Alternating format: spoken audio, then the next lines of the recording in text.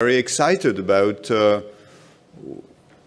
what could be really an advance in the field of mechanical ventilation because of the physiological background, but also because of the clinical aspect, which I think is also very interesting with these modes.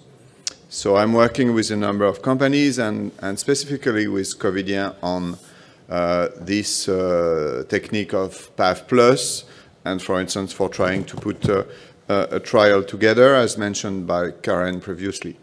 So I'm living in Toronto, Canada, and I'm very proud to be in a country which invented the two most innovative modes of mechanical ventilation. And I just remind you that these two modes have not been invented by company, but by very smart physiologists. One from Winnipeg, and we saw him, and the other one was invented in McGill in Montreal. So these modes, and especially the one we are talking today, PAV, are proportional modes. Proportional means it gives pressure, so it's a pressure-targeted mode, in proportion to patient's effort. Why do we need mode proportional? Because Karen already described that, because it will give a much better synchrony with patient's effort, so it will determine the beginning and end of inspiration probably much better than other modes.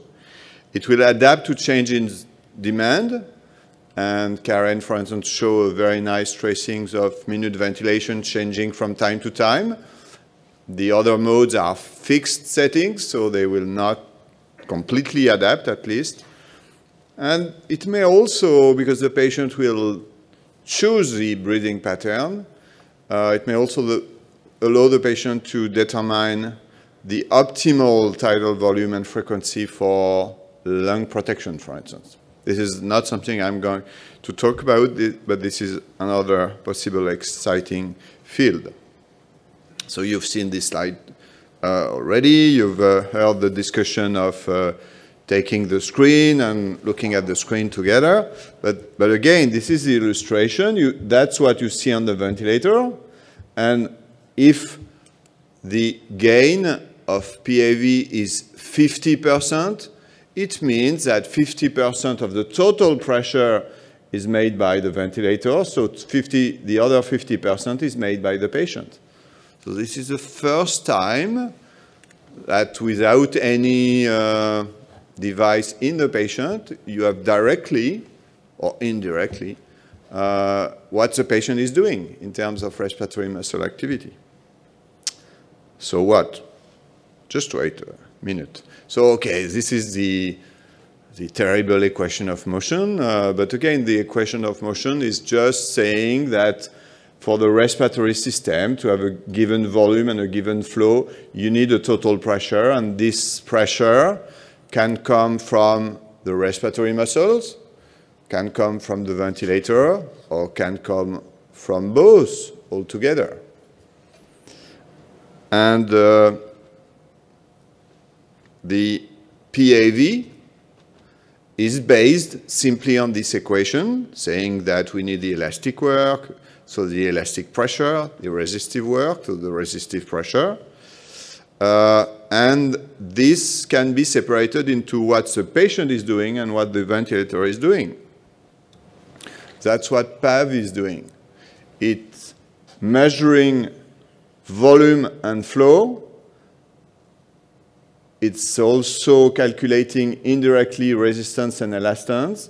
And so for any instant, at any instant of breathing, it can tell, well, the total pressure needed is this amount of centimeters of water. And as a ventilator, I am instructed to give only 50% of that, so the patient is doing the rest. Absolutely magic. It's fantastic. How does the ventilator calculate resistance or estimate resistance and elastance? Another second magic thing, because with PAV, the ventilator is giving pressure while the patient is breathing, because remember, it measures the flow instantaneously. So when the patient stops breathing, the flow stops. Okay with that? So when the flow stops with PAV, and this is the only mode where you can have that, it means that the patient has finished inspiration. So then you can do an occlusion. You can do an occlusion perfectly at the end of inspiration. And this occlusion, even if it's short, it's 250 milliseconds, allows you to measure a plateau pressure, which is impossible to measure usually during assisted modes of ventilation. And this plateau pressure, even if it's not perfect, it's relatively short, gives you a very good estimate of the elastic pressure, so the elastance. And from that, you can also easily recalculate resistance. And so when you look at the tracing of a patient under PAV, if you look carefully, you see this small occlusion at end of insufflation with this small plateau pressure. It's every 3, 4, 5 breaths, and you see it on the screen. It's very small occlusion, so the patient does not really feel it, and it allows the ventilator to continuously calculate resistance and elastance. And it displays the value on the screen. You have this value here, the compliance, the resistance, and there have been no specific study looking at that, but it could be useful for clinical monitoring. For instance, you have a patient under assisted ventilation. You don't know very well what's the mechanic of the patient. Well, this mode tells you during assisted ventilation what's the mechanics. So this closed loop technique, as described before, really makes the clinical use of this mode much easier than initially when clinicians were asked to manually calculate resistance and compliance. What you will see if you have a patient on PAV, maybe a lot of variability, like here, where the pressure and flow have a lot of variability. So you need to accept that it's patient's variability. And that, for instance, some of these variabilities simply due to the fact that patients had different needs at different moments. And I'm not going to detail, but there have been many studies looking at the addition of a load on the respiratory system and showing that this mode better adapts than others.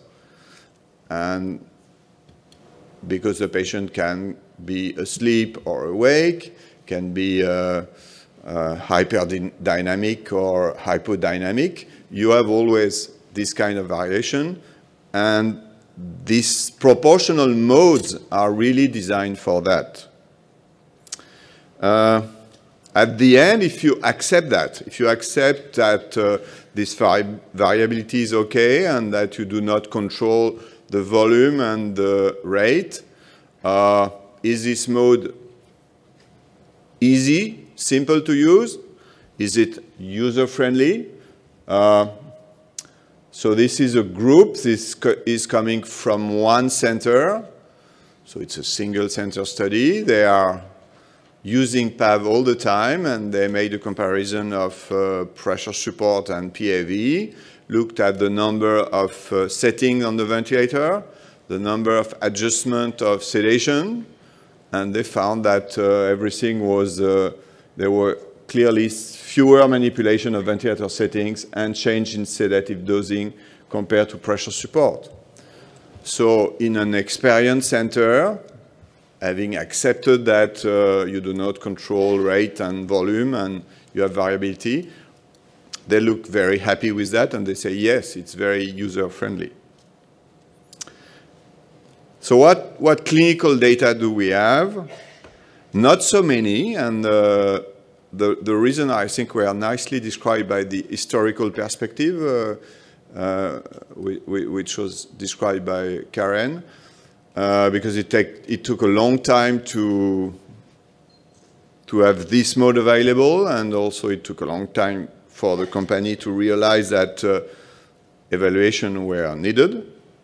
And this was an evaluation by this group of Dimitris Georgopoulos, done completely independent from the company.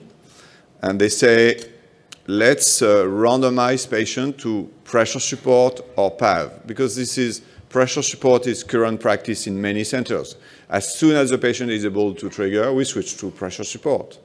And we like it because it offers a supplemental degree of freedom compared to assist control, for instance. And PAV is another degree of freedom. And they say, let's look at synchrony. So I'm not going to show you the data, but the synchrony was far better. And let's look at the number of patients who will stay for 48 hours on pressure support or PAV. So big study, 208 patients enrolled. The failure rate at 24 hours was twice. There was 2 times more patients who failed pressure support than patients who failed PAV. Only 10% of the patients failed PAV, which means 90% of the patients very early on switched to PAV. At 48 hours, they were still on PAV. Synchrony was much better. Oh yeah, this is the asynchrony index. You see almost 0. And that's it. They stopped the study at 48 hours. Very, very attractive result, very good physiological data, and an interesting clinical outcome. Karen Bosma did not show that, but she did a pilot study in preparation of randomized trial. So it's a small study. This is the number of patients enrolled in total. So you see the individual data for every patient. And this is the way she displayed the result, which is interesting because in every patient, so each bar is one patient. The blue part means the ventilation before starting PAV or pressure support, so in the 2 arms. In red, this is the ventilation in PAV or in pressure support, and in green, this is the time after extubation. And this is, again, a very small study to look at outcomes, really pilot study, but you can see that on average, it seems that there is less prolonged duration of ventilation. You see, for instance, clearly in the PAV group, a trend for less patients having more than 1 or 2 weeks spent on the ventilator, and the Kaplan-Meier curve suggests a positive signal. So small study showing it's very, very feasible. The feasibility is at least as good as pressure support, and again, a positive signal. The third clinical study is the one already briefly presented by Jordi about our trial. We say maybe the last problem we have with PAV is how to set the gain, this percentage. Because once you have set FiO2 PEEP, that's the only setting on the ventilator. And the idea was that maybe we could try to look at work of breathing. The ventilator is displaying a value of work of breathing. And we say maybe a normal value of work of breathing or effort could be interesting. We did not find that this value displayed by the ventilator was perfectly accurate. I'm not going to show the data. And that maybe there was even something simpler, which was simply to look at the airway pressure. Because as we discussed in the beginning, if you look at the airway pressure, if you know the airway pressure and the gain, you know the muscular pressure. So it looks complicated, but it's just saying that the muscular pressure is based on the airway pressure minus PEEP, so the delta pressure, as a function of the gain on the ventilator. So because we know that muscular pressure, normal one should be on average below 5 and 10. Well, we say we could titrate directly the gain to have an airway pressure reflecting, mirroring, you said before, a muscular pressure between 5 and 10. So this was a kind of grid we had at the bedside, this this big table, and you see, for instance, the ventilator, the airway pressure on your ventilator is 15, your gain is 35% of assistance. Well, this would mean you're not in the good range, you're not between 5 and 10, so you have to increase the gain maybe to 50% to be in the good range. That's how it worked. The grid was not very good, so the next one is really high technology. So this is the one we hope to use for the clinical trial. But it's really based on something very simple. You look at the airway pressure, you look at the gain, and you recalculate the PMUS, and you target the gain based on these normal values of effort. So we did an observational clinical study in 5 different centers, which were not used to have PAV, by contrast to the Greek group, for instance. Excuse me, Laurent, 2 minutes more. And we found that most patients tolerated PAV until extubation.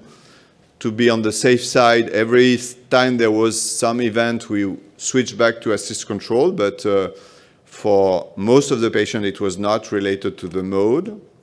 And for the other patient, it was very easy to go until extubation. The work of reading of the patient was as expected in the normal range. And overall, we were really satisfied by the result. We were saying that many patients tolerate PAV until extubation easily. We can reach the target in 85% of the case. And it may be time now to do for a multi-center trial, comparing PAV to PSV, enrolling the sufficient number of patients to really find a difference in relevant outcome, like ventilator-free day of duration of ventilation. And we hope, maybe not next year, but in 2 years, to come back with the results. Thank you very much.